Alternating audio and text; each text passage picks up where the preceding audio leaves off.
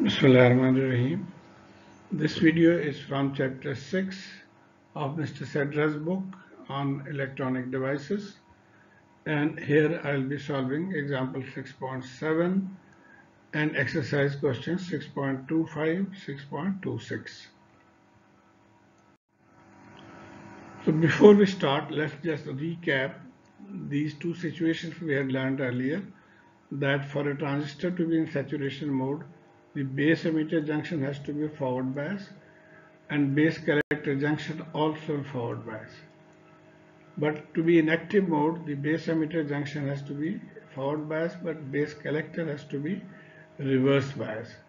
So what we can conclude from here, that if we only know the base emitter voltage to be forward bias, then we cannot say whether the transistor is in saturation mode or in active mode unless we know the base collector voltage. So with this knowledge, now let's see example 6.7 and we try to solve it in our own understanding, with our own understanding. We have to analyze the circuit to determine the voltages at all nodes and currents through all branches. So all voltages we have to find, that is VB, VC, VE and IB, IC, IE. First of all, I prefer to draw this diagram. Now this is a PNP transistor. So for PNP transistor, this will be the arrangement. The emitter base has to be 0.7 and forward bias. The base collector to be a reverse bias for being in active mode. So let's see what is the situation here. I have marked all the voltages VE, VC, VB and IE, IC, IB. These are the parameters that we have to find. These 5 parameters. VB we already know, it is 0. Okay, so we know that VEB is 0.7 volt. This is assumed, it is always 0.7 volt base emitter. And from here we can find VE. VE will be VB plus this voltage, or from here we can write that VE minus VB will be VEB. So from here VE can be calculated to be 0.7 volt, VEB 0.7, VB is ground 0.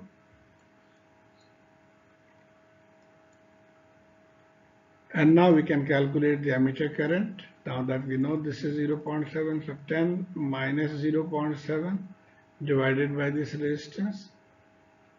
10 minus 0.7 divided by 2 is 4.65 milliampere.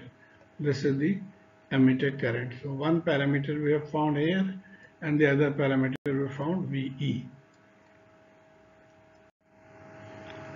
So if you don't know whether the transistor is in active mode or in saturation mode, then the technique that is followed is that we assume it to be in active mode and then find the parameters, and if they do not match, then we assume it to be in saturation mode and find the parameters.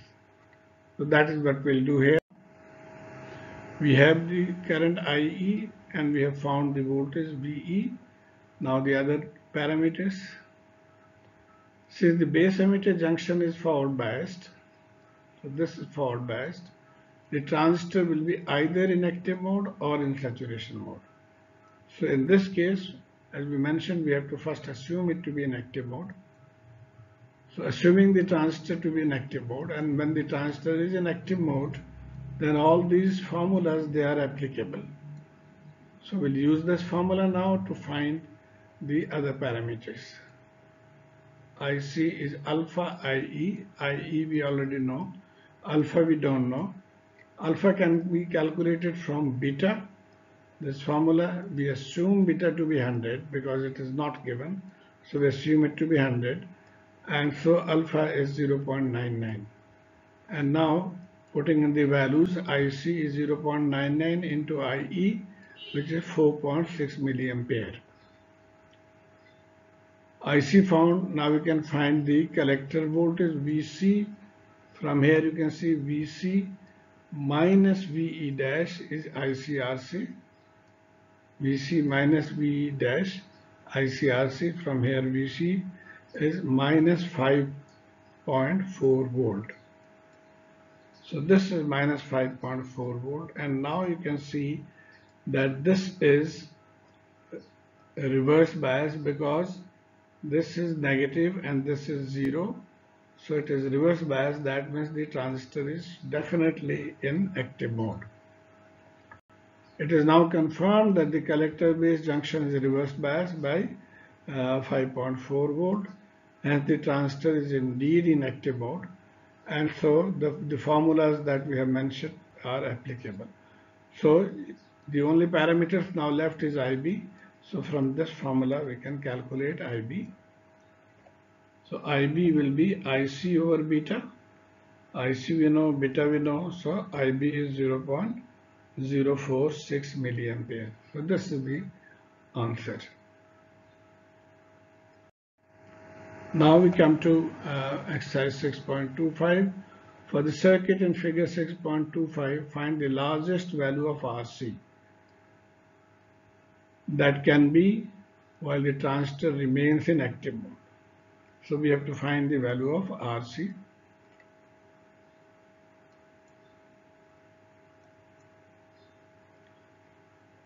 From this formula we can find VE. Look, this is grounded. We know this is 0.7. So VE will be 0.7. 0 plus VEB is equal to VE. That is VE is 0.7 volt. This graph is very important to determine the limit for active mode. For this is for NPN transistor given in the book. But for PNP, only thing we have to modify here that for VCB we have to write VBC. So VBC can be, the lowest value of VBC can be -4. So this we have to keep in mind. And coming on to this graph, this is given, and we see that VBC can be -4. The lowest is -4. It has to be greater than -0.4. That means it can be -0.3, -0.2, 0, +1, 2, 3, etc. So this is the minimum value. And if this is the minimum value, then VEC will be 0.3 or greater. How do we calculate? We can calculate from here. This voltage minus VBC, then minus VEB, and plus VEC, putting in the value minus 0.4 minus 0.7, so VEC is 0.3. And we are saying that this is the lowest value of VEC. It has to be greater than 0.3. So we write here VEC has to be greater than 0.3. Now if you have doubt why you are putting greater sign here, you can just plug in some other value. Let's say it is, instead of -4, it's -1. -0.1, then VEC will be 0.6. So that is what we are saying, that VEC has to be greater than 0.3. It could be 0.4, 5, 6. So this is our last limit. And so we put here VEC to be 0.3. Now we know VE 0.7. We know VEC has to be equal to or greater than 0.3. Therefore VC from here we can find to be 0.4. So VC is VE minus 0.3, so 0.4. So VC will be 0.4.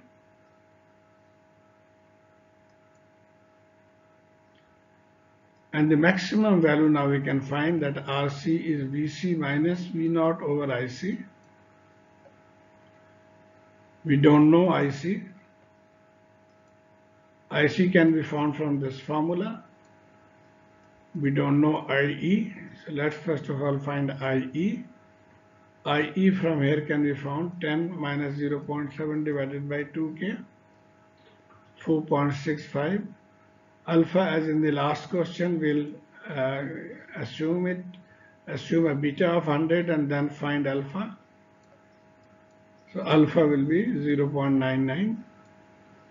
And now putting in the value here, IC is 4.6 milliampere. Now that we have found IC, we know VC, we know this voltage, and so RC can be found. RC maximum is VC minus V minus divided by IC, and putting all the values, this value comes to be 2.26 kilo ohm. So this is question 6.25. Now let's see 6.26. Redesign the circuit. That means find new value of RE, RC.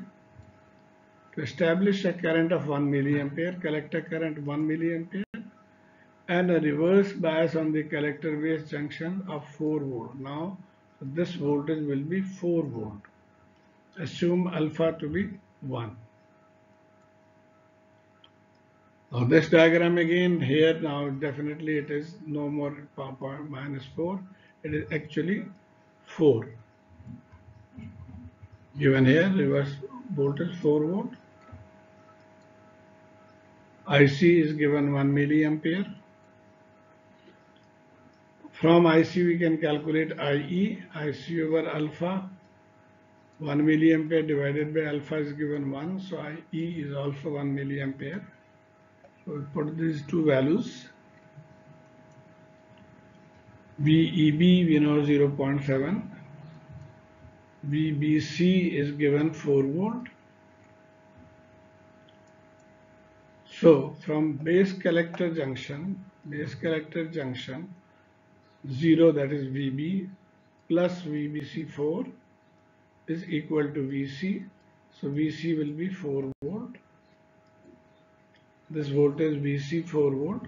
So from here we can find RC. Now we know VC, we know this voltage, 10, we know this current. So RC will be 4 minus 10 divided by 1 milli is equal to 6 kilo.